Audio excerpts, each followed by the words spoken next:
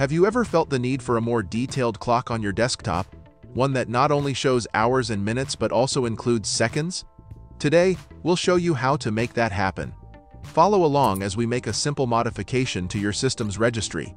But if you are using the latest and the greatest version of Windows 11, then you might find an option inside the taskbar settings.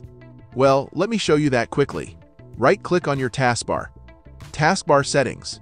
Then click on this Taskbar Behaviors option. Scroll to the bottom. See? Show Seconds in System Tray Clock. Just check this checkbox. And there we have it. This feature is actually enabled in the latest Windows 11 only, so try out this first. Now let's talk about our second step, by making a simple modification to our system's registry. To begin, open the registry editor. Press the Windows key and R simultaneously on your keyboard, then type regedit and press Enter. Now, navigate through the HKE current user directory, then go to Software, Microsoft, Windows, Current Version, and Explorer.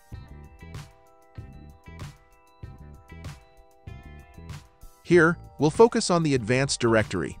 A simple left click, and you'll be presented with a list of options. Look for a file named Show Seconds in System Clock.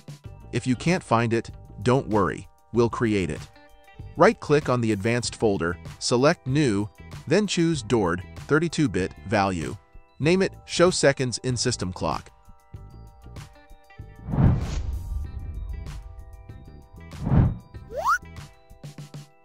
Now simply right-click and choose Modify.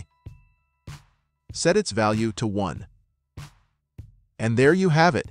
Your enhanced clock is ready to go. But remember, a restart is necessary for the changes to take effect. You can either perform a system restart or, for a quicker solution, open the Task Manager, find Windows Explorer, and restart it. Now, take a look at your taskbar system clock, and you'll notice the additional seconds ticking away. It's a simple tweak that can make a big difference. If you encounter any issues or have questions along the way, drop them in the comment box below. We're here to help. That wraps up today's tutorial.